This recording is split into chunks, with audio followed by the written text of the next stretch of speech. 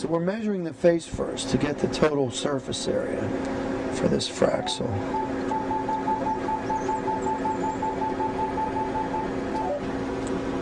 And now we're doing the width.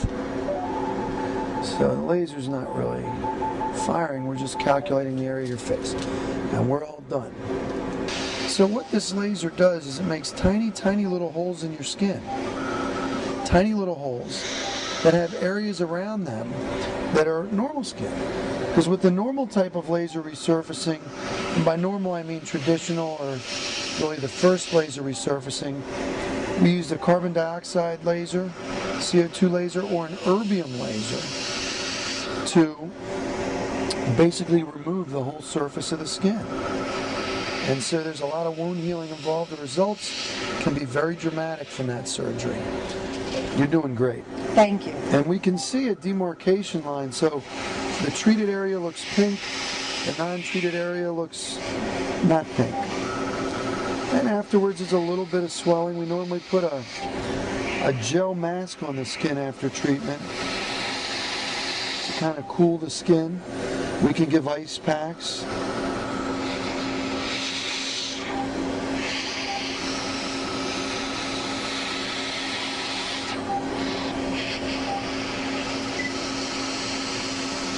Hear that little chirp? That's what happens when it goes too fast. How you doing? Good.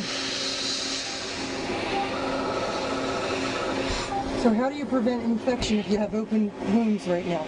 Well, you don't really have open wounds. That's the interesting part. They close almost immediately. Okay. Now I want you to see something. But I know what I'm doing. Look at this. The predicted kilojoules is 3.44 based on my measurement of your face. Right. And I mean estimated, I'm sorry, is 3.5. Actual is 3.44. You're good. So your face is good too, and the machine's good. Right. So we got it just right. So we gave you just, the amount of energy that the machine suggested we should give you. It just feels like an extremely bad sunburn. Right. That's all. And tightness. Tightness is what we're aiming for, right? That's right.